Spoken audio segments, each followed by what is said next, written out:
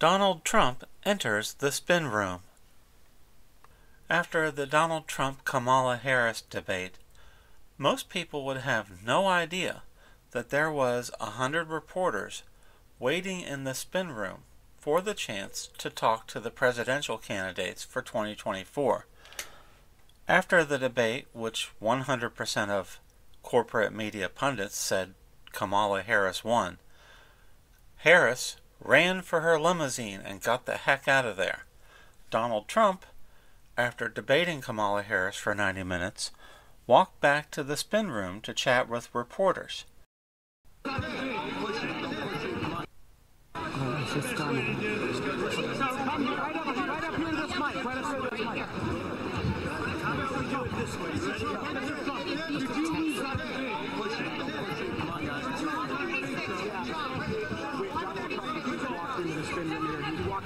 Mr. Trump, we're live on ABC News here, sir. Mr. Trump. I think it's time to talk, but here we go. Debate ever. It was my best debate ever, I think. And we had it was very interesting. It showed how weak they are, how pathetic they are, and what they're doing to destroy our country and the border with foreign trade, with everything. And I think it was the best debate I've ever personally that I've had. We're getting polls that show 92 to 6, 88 to 11. We're having a lot of great polls that just came out. They're polls, I guess, phone polls and lots of other polls, but you see the polls. A very important debate. Now, she wants to do another one because she got beaten tonight, but I don't know if we're going to do another one. I wouldn't mind.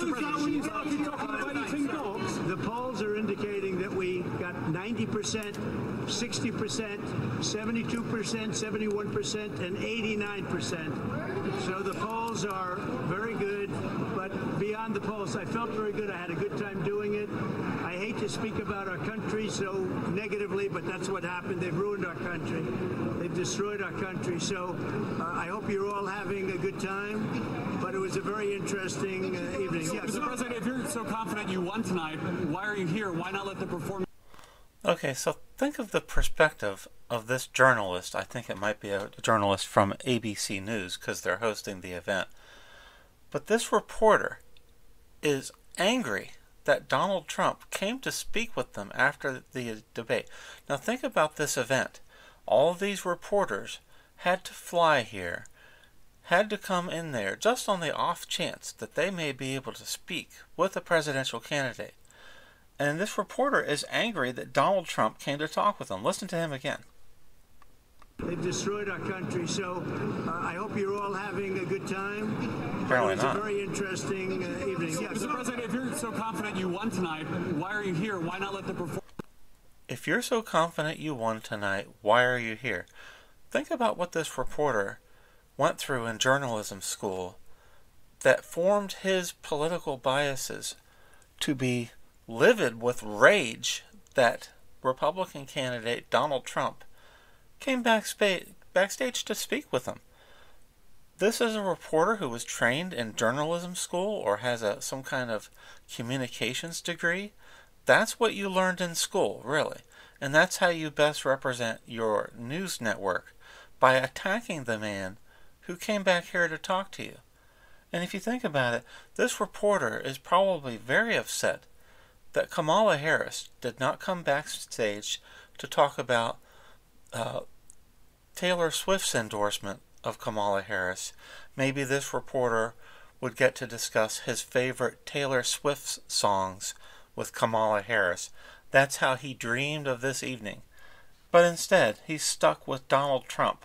How horrible for these reporters to have to speak to a presidential candidate. Also, this is a presidential candidate who was shot, and these reporters have a chance to speak to someone who survived an assassination attempt, which they won't mention again on any of their newscasts or news stories that they file, by the way. I hope you're all having a good time, but it was a very interesting evening. Yes. Mr. President, if you're so confident you won tonight, why are you here? Why not let the performance speak for itself? Well, I think it did, but people said, would I come here? And I made an obligation to a couple of people that I'm going to do their show. But it was I thought it was a great night. Mr. President, go ahead. what are your reaction to Taylor Swift's endorsement no idea. How shallow of these reporters. We are in a proxy war with Russia in Ukraine. Iran is orchestrating more attacks on the state of Israel. China is eyeballing an invasion of Taiwan. North Korea is threatening some kind of military missile strikes. We have a world in great danger, and these mindless, shallow reporters are focused on Taylor Swift. I'll tell you, Taylor Swift was probably approached by the Democratic National Committee at the start of 2024 to give a last-minute endorsement of Joe Biden. Joe Biden was swapped out, but they probably told Taylor Swift, if you give us a late endorsement of our candidate, we will line up a number of lucrative corporate deals for you and your albums and your tours. If you see Taylor Swift being pushed at your local retail outlet like Walmart, was a deal worked out at the start of this year or at the end of the last year in order to push her career? Because nobody I know is listening to Taylor Swift in 2024. Nobody listens to her music that I know of. And yet suddenly she's everywhere. Why? Because she was going to arrange for a big voters registration drive for Kamala Harris. That's why. The fix is in. Mr. President, when Republicans are complaining about moderators, does that mean that it wasn't a good night? Were you not? What kind of analysis is this by these reporters when Republicans are complaining about moderators? Well, gosh, the moderators at ABC News didn't fact-check Kamala Harris once, almost as if they were on the same team. No, I thought the moderators were very unfair, but it basically was 3-on-1. But I thought they were very unfair, the moderators. Everybody did. But despite that, they're saying that the debate was a victory. Were you prepared for that, sir? Were you prepared for that kind of debate? Yeah, Why weren't you prepared for that, sir? Why weren't you prepared for that kind of debate? So in the shallow reporter's mind, if two moderators and the Democrat opponent are debating Trump for 90 minutes, 3 people, then that means Donald Trump wasn't prepared for that debate. Well, he was prepared for that debate, and he still debated 3 people and came backstage to talk to these snide reporters. You know, Donald Trump said there wouldn't be a 3rd debate, and they're calling him a chicken. This chicken survived an assassination attempt of being shot in the head, and he's still running. And yet all these news outlets are attacking him. Assume the moderators would be bad because that right there is the worst of all the news networks, in my opinion, and it always has been. Yeah. He's probably saying that to a guy with an ABC a lapel on his shirt. He put that guy in his place. ABC News, the worst news outlet, as confirmed by their biased moderators.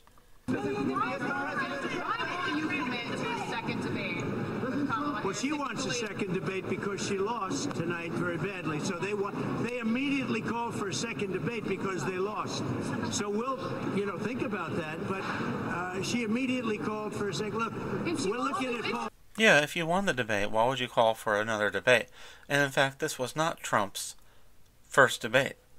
Donald Trump had to debate 2 different candidates for the Democratic Party's nomination this year.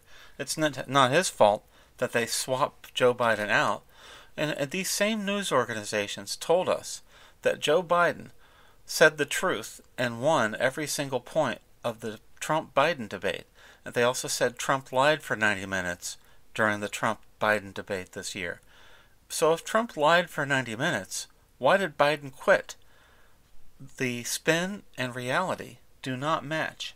We're looking at polls. The worst poll that we've had was 71 that I see.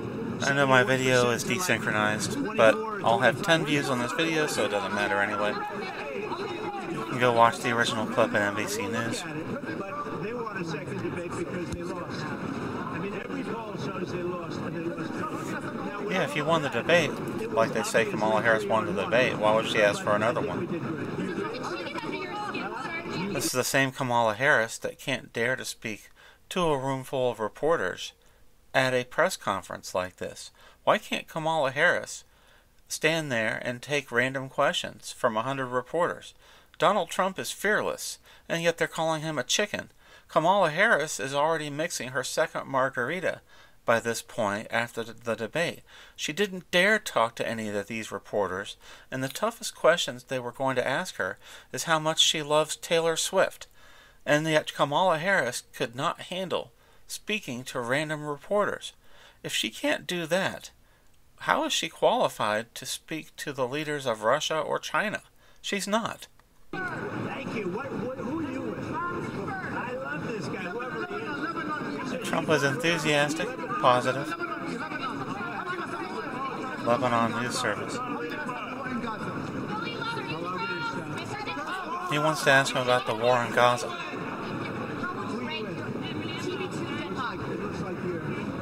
Listen, folks, if you can't tell by the hard-to-hear audio and those shaky camera angles, this was not an expected or planned appearance by former President Trump in that spin room in Philadelphia. Why are you upset about that at NBC News?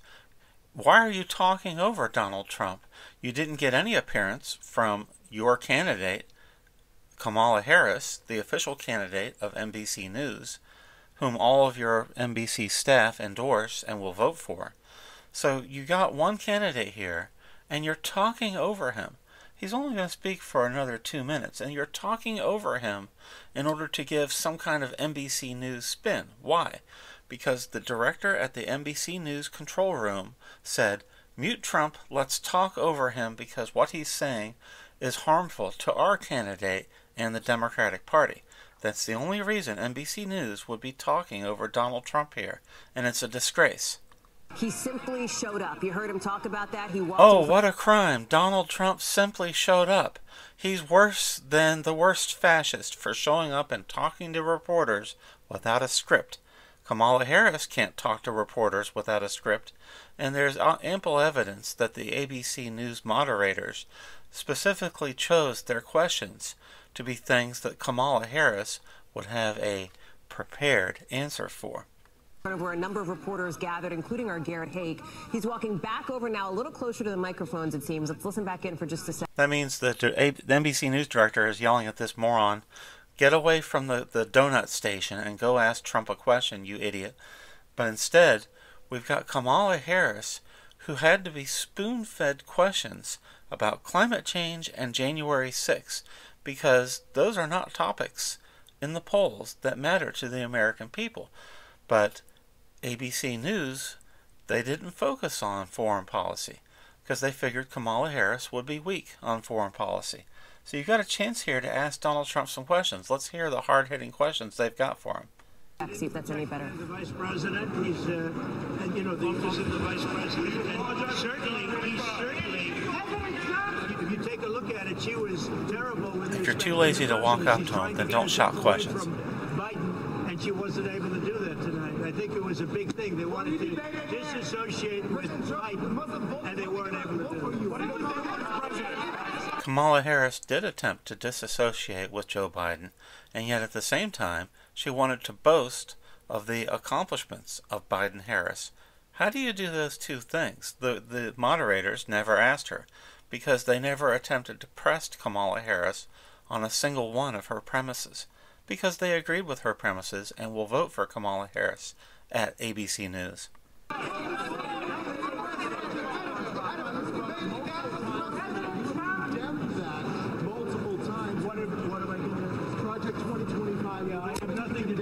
Now, Donald Trump clearly answered in the debate, and these reporters were listening, when asked about Project 2025, which is a project by the Heritage Foundation, a think tank. He said, "I haven't read it." That's as clear an answer as you can get. So this reporter already knows this. His only purpose is to badger Donald Trump and attack him and provide the Democratic Party with a talking point about, "Ooh, Donald Trump has a creepy plan from Project 2025. But this reporter already knows that Donald Trump fully and clearly answered that at the debate. He hasn't even read the Project 2025 platform. It's not his platform. It's not his plan. So if you already know Donald Trump clearly answered that at the debate, and he's only going to be speaking to you for another minute, why would you waste his time asking something he already answered 1 hour ago? These reporters must have flunked out of journalism school and just been hired because they work for the Democratic Party. What a stupid reporter.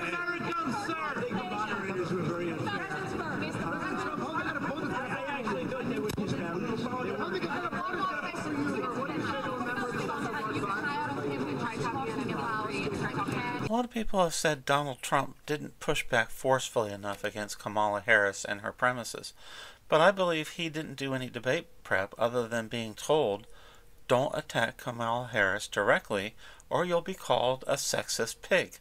And so Donald Trump, if you go back and look at his debate style with Joe Biden this year, he had an identical performance and presentation, an angle of attack, attacking Biden-Harris policies in both debates. Donald Trump had the same approach to Joe Biden as he did Kamala Harris. What does that tell you? That tells you that Donald Trump treated these candidates equally. He did not have a special rule or approach for Kamala Harris. He treated her identically to Joe Biden. Go back and watch, if you can, the first debate, and then watch the second debate. Donald Trump is consistent throughout. He's going after their policies and says he would do a better job. I mean, that's what you're supposed to do in a presidential debate. I don't see where he had any flaws in his debating performance. Certainly not in debating three separate people who are continually attacking him through the whole debate. President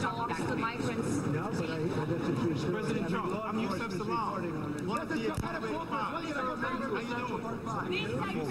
Looks like NBC News not really pushing to get their camera up to get there. our camera closer into this gaggle, into this scrum. Obviously, he travels with Secret Yeah, Service. obviously the director at the NBC newsroom, he's screaming at that reporter on the scene, "Get in there closer, you loser." The former president, there's a bubble, a bit of a bubble at least around him. He's walking around talking to people. Tommy, on this, while we're watching. Well, why would he talk to you? You just lie for the Democratic Party 24 hours a day. I'd ignore you too. I'd go to some of those smaller news outlet reporters and talk to them. Maybe you'd actually have a chance of getting your comments to your viewers or readers if Donald Trump speaks to one of the smaller news outlets. NBC News is not going to give him a fair shake. Yes, and I want to keep this up in case we get it better. And there's Andrea Mitchell. Let's listen in for a sec. So these have stupid NBC reporters back in their newsroom were talking over NBC senior correspondent Andrea Mitchell, who was asking Trump a question. They're talking over her and just say stupid stuff. Our country is in decline. We're a nation in decline. And I thought that we got that out. She was unable to defend it. She was certainly bad on foreign policy. She was very bad on the border. Look at that. Not a happy face in that room. These reporters despise Donald Trump. They loathe Donald Trump voters. And they hate anyone who would potentially vote for Donald Trump and may not be decided until they hear one of these debates. But these reporters, look at these angry faces, one after another. They just wanted to sit there and hold Kamala Harris's hand after the debate, chat about, maybe do a sing-along of some Taylor Swift songs that they all like. And instead they have to talk to Donald Trump, the evil fascist candidate who happened to get shot campaigning, by the way, because of the hate stirred up against him by the Democrat news media. These people are angry that Donald Trump stopped to talk to them. And I would ask why. This is not journalism. This is not reporting of any style. And the polls are showing that I have one poll is 92% to 6. And all of the polls are 60, 70, and 80 in our direction. So I thought it was a great debate from my standpoint. Just blew past Andrea Mitchell. She's not as important as she thought she was. What about black voters, Mr. President? What do you think black voters? I love black voters. I love them, and they love me too. Now, isn't that just summarizing the entire corporate news media's attitude towards Donald Trump and anyone who is not going to vote for Kamala Harris? This idiot reporter screams at Donald Trump, "Mr. Trump, what do you think of black voters?" Like he's going to start screaming his hatred of black people, when Donald Trump is the only person trying to get black people a fair job. But Democrats keep pushing a $25 an hour minimum wage, which means no black people will be hired at entry-level jobs in any Democrat-run city. But this stupid reporter had a chance to ask Donald Trump something of substance. Instead, she screams at him about whether he hates black people. These reporters are evil. These are evil people. They hate this country, they hate America, and they hate the fact that anyone could even consider not voting for Kamala Harris. Let's listen to her again. 6, and all of the polls are 60, 70, and 80 in our direction. So I thought it was a great debate from my standpoint. To Mr. President, what about black voters? What about black voters, Mr. President? What do you think black voters? I love black voters. I love them, and they love me too. What a great statement, and completely honest and from the heart. These reporters do not work for the American people. They do not work for truth, justice, and the American way. They work for evil corporations that wish to see a socialist presidency in our country. Because people can be easily controlled under a socialist president. Oh yeah, it's true. You take a look at it. No, that's true. It's nonsense. The local authorities. Okay, well, you could check it out. Check with the authorities.